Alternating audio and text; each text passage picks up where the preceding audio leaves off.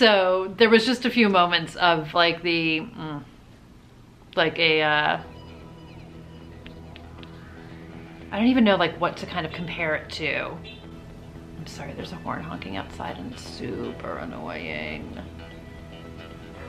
And how we got to see Addie's evolution. Sorry, there's a car horn.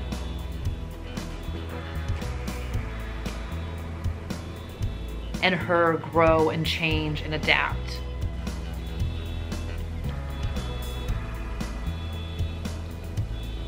And I will tell you all my thoughts, or at least some of my thoughts. Now I'll tell you, this is what I'm gonna do. Hi everybody, it's Audrey and welcome back to Chapter and Converse. Today's video is gonna be all the books that I read in March, and I'll be honest, March was kind of like a fuzzy month. Like I definitely feel like I was preoccupied and distracted and had a hard time focusing in a lot of ways. And even when I was trying to pull this pile to do the video, I was like, what did I even read this month? And I was going back and I was like, I read The Push. No, I read that in February. And sure enough, I read it, first book I read in March, feels like 100 years ago. So I'm a little bit fuzzy still. I had a good reading month in that I enjoyed a lot of the books I read. I didn't DNF anything. I didn't have a hard time getting into a book once I started reading a book, but I had a hard time kind of starting a book and sitting down with it. So I did read a bunch of books. I have a lot of exciting things to say. That's probably not the right word to say. I think it's safe to say the fuzziness is still with me. So bear with me as we talk about all the books that I read in the month of March. So the first book I read was The Push by Ashley Audrain, and I definitely enjoyed this book, and I definitely wanted to know what was going to happen next, and I was fully invested in Blythe. But even though I would say like, I probably would land it at a 4-star, it didn't blow me out of the water like so many people are like, oh my God, like it's the best and it's so mind-blowing. I liked it. I enjoyed it. I enjoyed the writing. It's definitely dark and messed up, so it's hitting my sweet spot. But I didn't think it was like the blow up, oh my God, oh my God, oh my God book of the year for me so far. So I do think it's a book where you want to go in knowing as little as possible. So what I am going to say about it is not in any way, I think, things you wouldn't want to know or things that I wouldn't have wanted to know going into it. So this is interesting in that it's actually like a multi-generational story. So in present day, we have Blythe Connor, who is our main character, but we also get insight into her mother and her mother's upbringing and then her grandmother's upbringing, and very much how their lives and kind of the views on motherhood and their experiences has influenced Blythe, but also how you see the different experiences of all three women. And I didn't know that going in, and I think it's fine that I didn't know it going in, but I wasn't as invested in the chapters about her mom and her grandmother.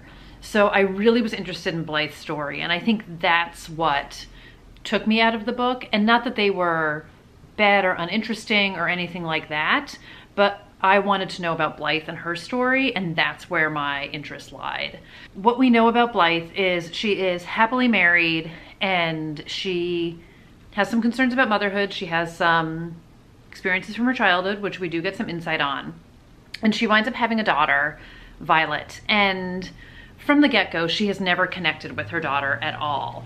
And she just feels like something's kind of off. And is it her? And is it her sort of hesitations about motherhood? Like, what is going on? But basically, like, her husband doesn't see it. Nobody else sees it.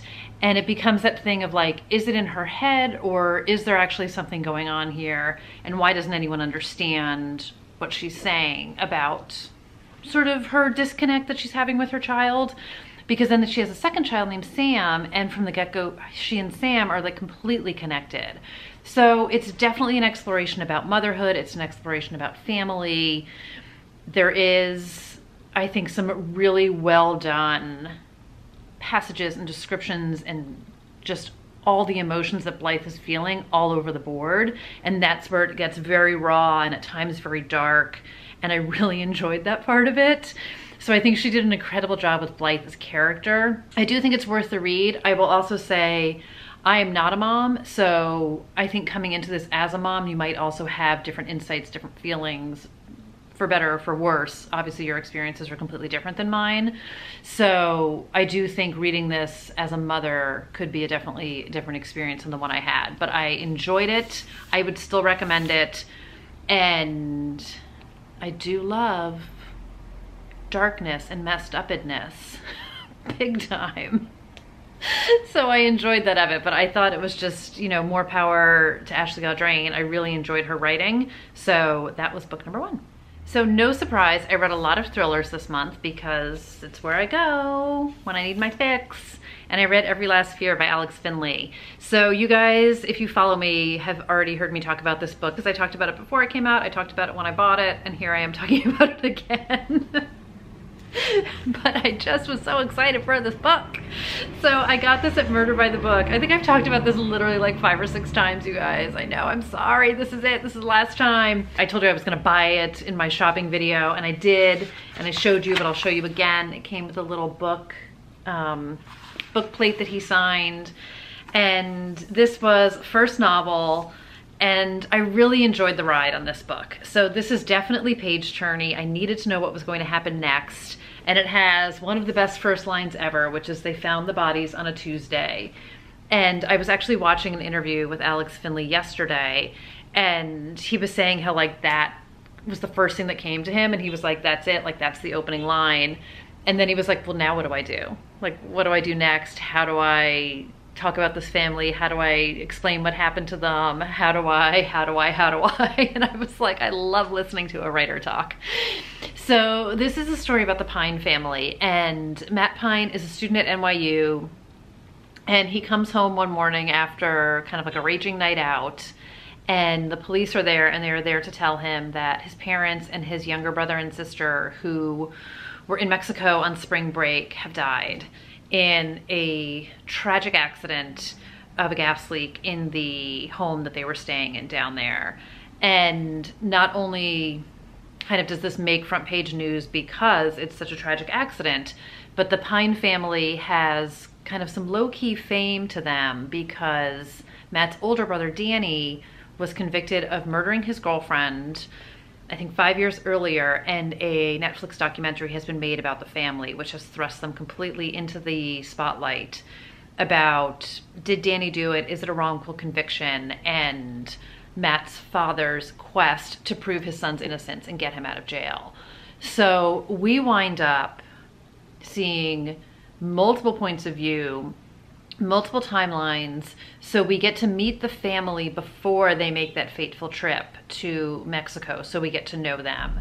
There's an FBI agent on the case, so we get her point of view, we get Matt's point of view. There's so much happening in this, and I don't say that in a bad way.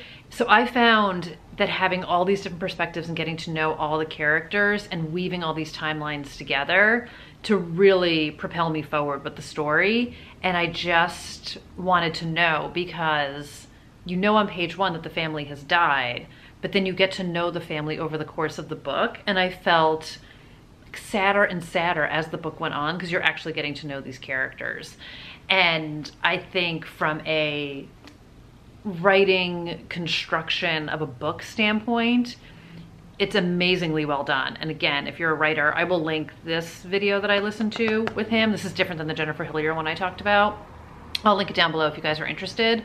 But I always find it so fascinating to hear about how a book was written and where the ideas come from. But I very much enjoyed this. It like made me sad at times, and then there were times where it felt like so real. And I think because I love true crime and Netflix documentaries about it and podcasts about it, and he said, you know, it's not based on any one specific crime that has happened, but even the interviewer, and this was my thought too, reminds me of the Adnan Syed Hayman Lee murder that happened in Baltimore back in 1999. And there's just so many twists and turns and characters in this that I very much enjoyed it. All in, I would say an enjoyable ride, definitely page turny. This one also landed at a 4-star for me.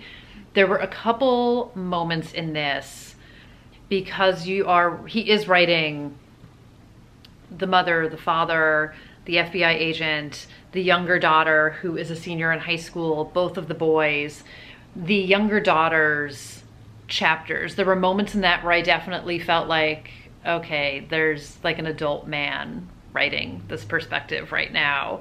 Because not that it was out of touch in a way, but there were a few things where I was just sort of like, as someone who was a high school girl who went to high school parties.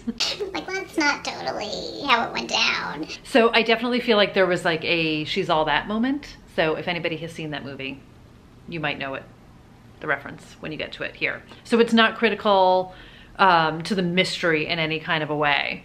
All in, I very much enjoyed it, and more power to him. I'm so excited. He's getting so much love and praise for this book too. So I feel like a lot of these books, I'm like so excited for the authors too this month. So after talking about this book for ad nauseum how many videos, I am so excited to have it. I'm so excited I read it. I thoroughly enjoyed it. And yeah, thumbs up for me for sure. The next book I read is The Mixed Up Files of Mrs. Basil E. Frankweiler by E.L. Konigsberg. And I actually already lent this to my mom, which is why I don't have it. But I read this book as a kid and I loved it. So I read this for middle grade March. I wanted to read something sort of nostalgic. And I was talking to my parents about it after I read it. And I was like, I don't remember if I read this book and like that's why I became obsessed with Metropolitan Museum, or if we were at the Metropolitan and I wound up, they probably sold the book there, or I knew about it afterwards. But this is just such a great, delightful story about a brother and sister, Claudia and Jamie. And Claudia, they live in Greenwich, Connecticut, and she wants to run away. And she wants to kind of experience life and have stories and have secrets and have adventures. And she convinces her brother to go with her, and they take the train into New York and they decide to hide at the Metropolitan. And they live there for a week and have this great adventure and this great mystery. And it's just, it's adorable and it's sweet and it's fun. And I just loved everything about it. So this was written in 1967. It's a whole different New York, obviously, but it's so fun to read about. They reference lots of real places. Obviously the museum it's real. There's floor plans of the museum that are in it. The rooms that they sleep in, the things that they see there are all parts of the museum. And, you know, they're at the library annex, they're at Grand Central, they're on Madison Avenue, and I just loved it so much. So as an adult, I think there's a lot that you can take away from this. I think it's a great book for kids as well. And fun fact, for me at least, the edition I have is a 35th anniversary edition. So there's an afterword by the author, and she talks about getting published and she talks about kind of her journey. But she also included her original letter from when the editor of the book, who wound up buying the book, wrote her and said, like, I'm in, like, let's do this. And E.L. Konigsberg actually lived like 5 minutes away from my grandparents, which is just crazy to me. Like, I love these like little connections that you find. And I told my mom, it's my mom's parents, and I was like, this is where she lived and like this is where they grew up. And I just thought it was so fun to have like another little connection. So I get excited for that kind of goofy stuff. But such a fun book. So glad I revisited it. And when my mom is done, it will be back on my shelf for good.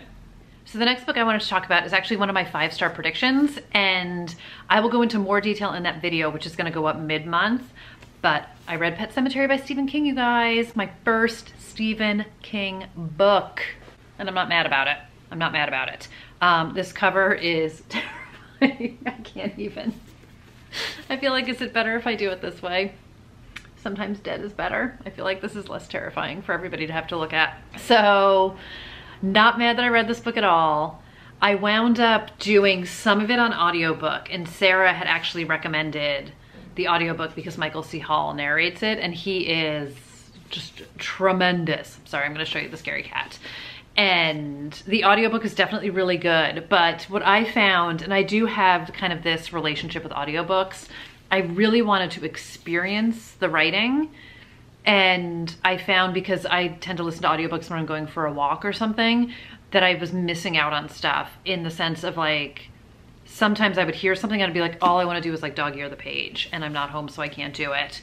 Or I do tend to get a little sometimes, look at the birds, look at the bunnies, look at the clouds, that I felt like I was missing a few things. So I did wind up going back and rereading some of what I listen to on audio. But if you are better at audiobooks than I am, go for it because it's tremendous. It's very, very well done. So there's a tremendous foreword in this book by Stephen King where he talks about how this book was actually inspired by something that happened to his family in real life when he was working as a writer in residence. And his daughter's cat was killed by a truck passing by, and his son was almost killed kind of running out towards that same roadway, but Stephen King caught him in time. And he kind of worked through that fear that he had with this book and kind of put it in a drawer. And kind of many years later, he needed a book to give to one of his publishers because he had a contract to fulfill and didn't have a book at the time, and gave them this one. And it's really interesting to see how that true story completely is in this book, reading the foreword from him. But it's definitely, it's dark and messed up. It's gross at certain times. It's creepy at times. It is gut-wrenching and full of grief and full of pain and full of fear. And it is so much more than I thought it was going to be in so many different ways.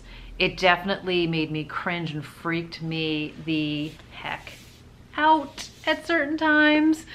So I do think it was a great introduction to him. It was a great introduction. I'm kind of like low-key intro to horror. There were definitely some like moments which I was expecting.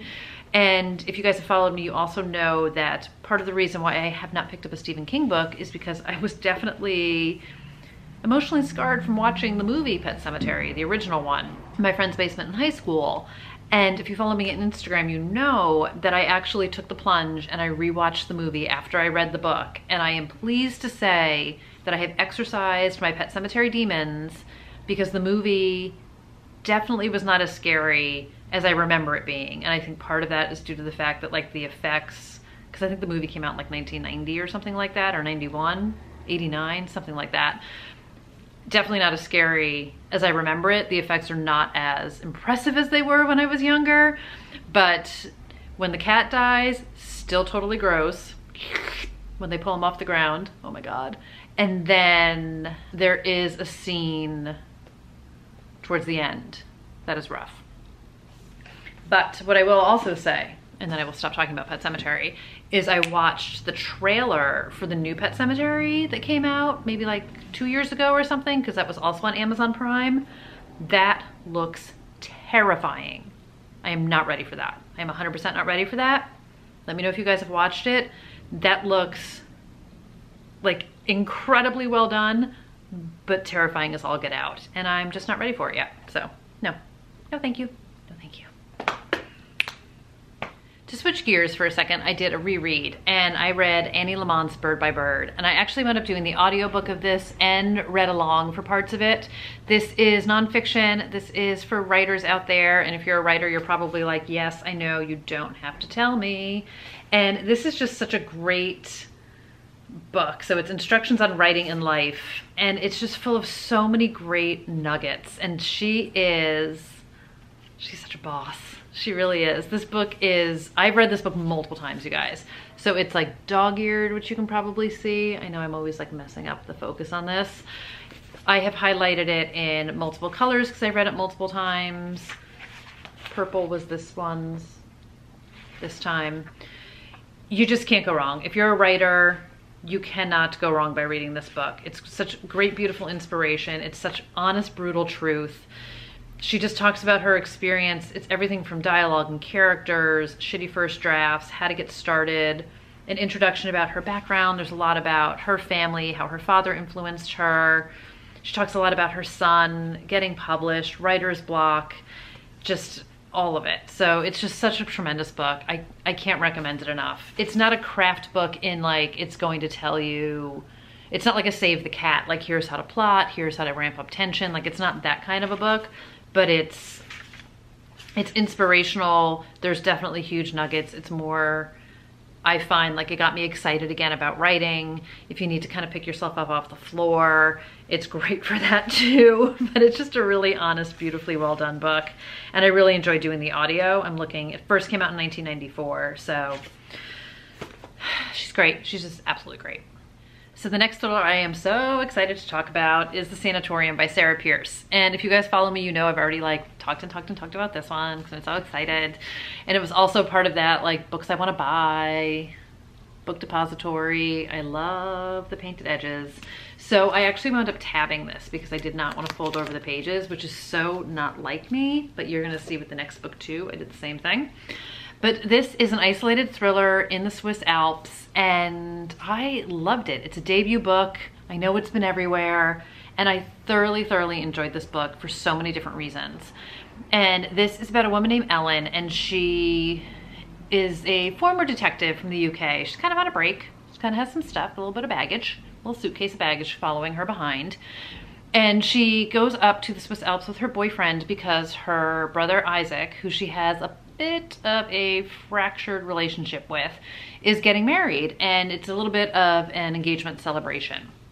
And Ellen actually knows his fiance, I said that funny, fiance, from when they were younger, but hasn't been in touch with her in a while and hasn't seen her in a while. So Ellen's nervous on a couple different fronts because her and Isaac have a little bit of a weird relationship, and she hasn't seen his fiance in a bit, and just, again, her suitcase full of baggage is following behind. But they go, and it's this beautiful hotel that happens to be built on a sanatorium, which used to treat people a long time ago. But it still has a lot of the very creepy sanatorium-ish vibes. And it pays sort of an homage to the history of the place, but begs the question of like, why? So things start out perfectly fine, if not awkward, but then Isaac's fiance goes missing, and that's when things really start to turn. And then of course we get weather. So we do get an avalanche, so the police are not able to get up to the sanatorium / chalet hotel to be able to help out. So even though a lot of the guests have been able to get out before the avalanche comes because it was predicted, there's still a whole bunch of them that are trapped. And Ellen, sort of against her own will in many ways, winds up investigating what happened to Isaac's fiance and tries to help find her. So she is, like I said, a former detective, but this is not in any way a police procedural. Like, this is a woman whose friend has gone missing and whose brother is pleading to her to help. And she not only, I mean, she has no jurisdiction because they're in the Swiss Alps and she's from the UK, but she's also kind of not really a cop right now. And she's not really feeling great about doing this, but she does it. And what I loved about Ellen, lots of things, but one of the things I loved about Ellen is it's not a procedural. She's not a perfect detective, but she's also not a stereotypical detective who's like recovering from like a bad divorce or is an alcoholic or has that like unreliable stitch going on with her. But she's very real and she's very human, and she does have her own stuff, and she's not perfect. And, you know, she does a lot of stuff right, and then she makes a lot of bad decisions, and she's just so profoundly human in not just her investigation, but in her interactions with her brother and in her interactions with her boyfriend and sort of with the stress of the situation that's going on. So I very much enjoyed having what I would, dare I say, a reliable or a relatable main character in a lot of ways. And then the story itself, I mean, it's atmospheric. It definitely has gothic vibes. You've got some twists and turns, you know, who can you trust? Who can you not? It's got kind of all those perfect things that I love. There's a mystery in the past that kind of impacts the mystery of the present of the sanatorium, but also you're kind of slowly getting into Ellen and Isaac's story. And I just really enjoyed it. I thought the writing was great. It was creepy. I wouldn't say like fast-paced thriller in any way, but it was sort of like that slow burn creep fest. And you, like, just sort of that feeling of like, you know, like my shoulders were going up and like, is there something behind me? And like that spine chilling kind of feeling to a lot of the scenes. And sort of like, what's around that door and what's down that hallway. And I really enjoyed it. I really did. So I thought this was a great experience. I'm a huge, you know, sign me up, Sarah Pierce, sign me up. I'm a fan. And this is actually now, it's going to be the first in a series. And it was not designed that way, I don't think, but it wraps up the story, but it obviously leaves you kind of open for more in a lot of ways. I very much enjoyed this book. It is my second of 3 Swiss Alps or isolated Alps mysteries that I'm going to read, so stay tuned. I still have to read Shiver, and then I will talk about all 3 of them. So Shiver, One by One, and Sanatorium. But I totally enjoyed this book, and I'm 100% obsessed with what it looks like, which in no way impacted my enjoyment of the book. It's just a cherry on top. And the last book that I finished this month was another one of my 5-star predictions, and it's The Invisible Life of Addie LaRue by V.E. Schwab. And this was another book that for some reason I couldn't bring myself to dog ear a page. So you guys, can you even see how many? It's like an entire stack of Post-it notes in here. This book is so beautiful. So beautiful. And I may have cried more than once reading this book. And by may have, I mean 100% cried more than once reading this book. I loved it. I totally loved it. And again, I'm not going to give you all my feelings. I will talk some in my 5-star predictions as well. But this is just such an incredibly well-crafted story, from the language to the plot to the characters to the incredible attention to detail that went into this. And if you guys are a fan of V.E. Schwab, you probably already know this story, but this book was basically 10 years in the making. And she had a glimmer of an idea and sat on it. And she's so organic in her writing, in that if it's not the right book at the right time, or she's not in the right place at that time, she won't write the book. And for years she thought about it, and she always has this metaphor about how she kind of always has different pots on the stove and different stories of the different pots, and the degrees of heat kind of go up and down as she's working on things. And this was always sort of simmering in the background in the back of the stove. And you can, I think, feel all of her love and all of her emotion that went into writing this book. And I feel like this is probably her most personal book, and I feel like it just completely bled into the characters and bled into the pages of how much of a labor of love this book was for her. So this book opens in France in 1714, and Addie is about to get married, and she just doesn't want any part of it. And she doesn't want to be tied down. She doesn't want to be married to this man. She wants to be free, and she wants to live her life, and she wants to see things, and she wants to be out in the world. And she's prayed and prayed and prayed for this marriage to not happen. But it's the night of her wedding, and she literally runs through the woods, sort of screaming for help, praying for someone to get her out of this. And she has been warned to never pray to the gods who answer at night. And sure enough, at night, one of the gods answers her. And he grants her kind of her wish to be free. And she has no idea what she has just made a deal for and what it's going to mean to her. So what she very quickly finds out is he has granted her this freedom that she's been longing for, but the hitch is that nobody will remember her ever again. So anyone she meets forgets her as soon as they leave the room. She's sitting at your dining room table, and you walk into the kitchen and you come back and you're like, wait, who's this woman sitting at my dining room table? So her family doesn't remember her, her friends don't remember her, and no one else that she meets over the course of her life will ever remember her again. So there's so many layers to this deal that she had made that she was never aware of in the first place. And we get to follow her as she figures out how to survive and how to live, and sort of what all the terms of this deal are that she made. But at the same time, we get to 2014, and we're in New York City, and Addie is living there. She's been doing this thing for 300 years, and she's figured out how to survive and how to get by.